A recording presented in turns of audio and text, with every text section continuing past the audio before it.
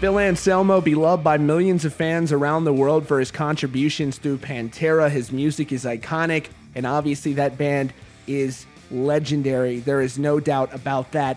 But of course, Phil also has his fair share of detractors out there and some peers in the music industry. And now at least one of his former bandmates is accusing him of basically being an entire fake, from his image to his vocal style, and ripping off a popular metal frontman, that being Exhorder frontman Kyle Thomas's vocal style. Now, I hope I am pronouncing this man's name right. Apologies if I am not. Marcy Montezeri, the former bandmate and guitarist of Philip H. Anselmo and the Illegals. They've known each other since at least 1990. They worked together in some early demos for Superjoint Ritual. And in this interview, he was asked about what the comparisons were between Exhorder frontman Kyle Thomas and Phil Anselmo. And he goes on to say some very, he says, honest things about Phil Anselmo, his sincere opinion. And let's just say that they weren't very kind. He says that Phil Anselmo's image and everything, he says the tough guy image that he portrays is just an image, and it's a gimmick. He basically does everything but call him a poser. So here is the situation. Now, up front, I just want to say it is difficult to emulate someone's vocal styles without some degree of talent to begin with. And it's not that he's saying that Phil Anselmo isn't talented, but he also goes on to talk about Dimebag as well, even though he claimed that they were really good friends. So this is an interesting situation, to say the least. He was on the Classic Metal show, Marzi that is, and he speaks on Phil Anselmo. And so he says, how would he compare the experience of working with Anselmo to playing with Kyle Thomas? And he goes on to say, well, they're both very talented people, but I will tell you this, from working with both of them, they're both very intelligent people. Kyle Thomas is an original. He is entirely original. His voice, his presentation, his lyrics, the way he writes, everything about Kyle Thomas is original. I love Phil. I worked with Phil, and I enjoyed working with Phil. Phil, at the best, is imitating Kyle. So there lies the pretentiousness about him, and I'm only saying this because you asked me about the experience. I walked into it knowing, regardless of what his demeanor may be, all the stuff, I get it. I get the tough guy thing. I get it.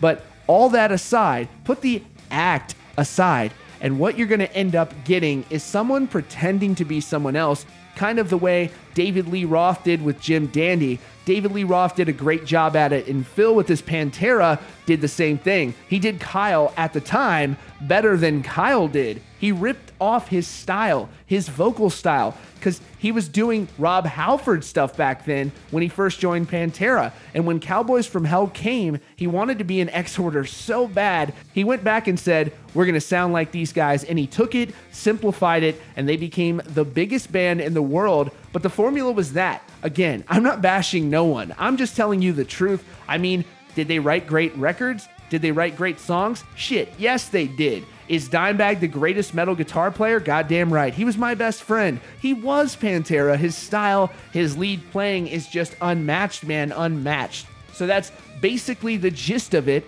One is completely unoriginal and influenced by a hell of a lot, but the other is trying to be the original and doing a really, really good job at imitating him.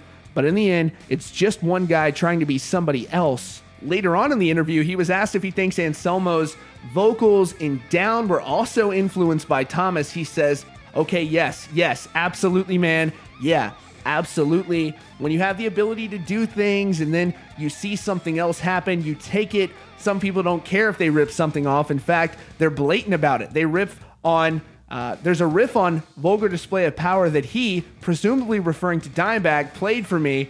And when he used it, I looked at him and I said, man, that sure sounds a lot like Helmet. And he goes, where do you think I ripped it from? He boldly told me that. And the guy from Helmet, he took him to the back of the bus and played that riff for him. And he had to get up and leave. The dude from Helmet just got up and left because he was like, wow, I can't believe this. It wasn't like an homage. It was a blatant ripoff. This works, so I'm just going to take it. Because I'm at a point right now, no matter what I do, people think I'm coming up with it. So that's just a game being played. And at the end of the day, truth comes out. Good music comes out. and stuff like that. And I'm not discrediting anyone, but you're asking honest opinions about comparisons. Now, evidently, there's somewhat of a precedent being set for Phil Anselmo being compared stylistically to Exorder. He was asked in a 2013 interview, and props to Blabbermouth for pointing this out. He was asked in the interview, he says, was there a major influence from Exorder on Pantera's sound?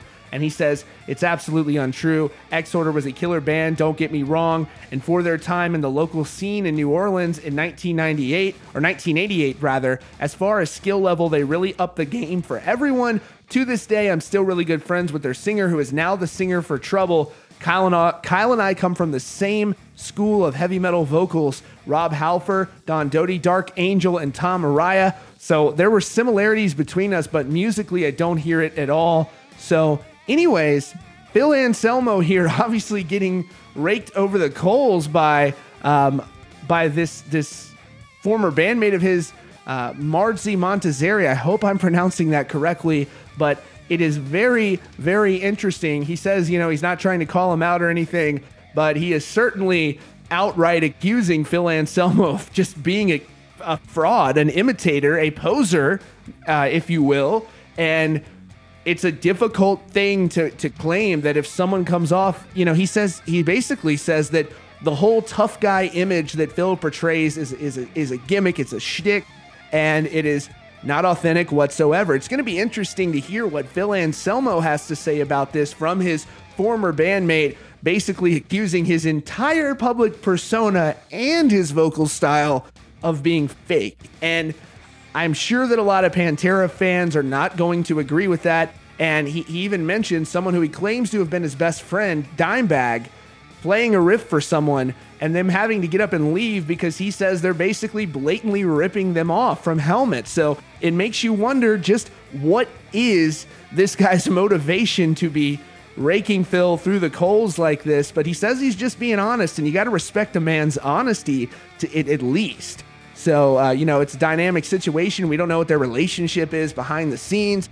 He's obviously formerly in a band. I'm not exactly familiar with what the circumstances surrounding his departure were, but nonetheless, this is clearly a guy who appears to have somewhat of an axe to grind with at least Phil Anselmo.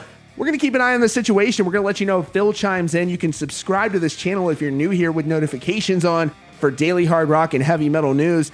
Thanks so much for joining us. We'll see you all very soon. You can check out these recommended videos on the screen. Again, appreciate you guys for joining us today. We'll catch you soon.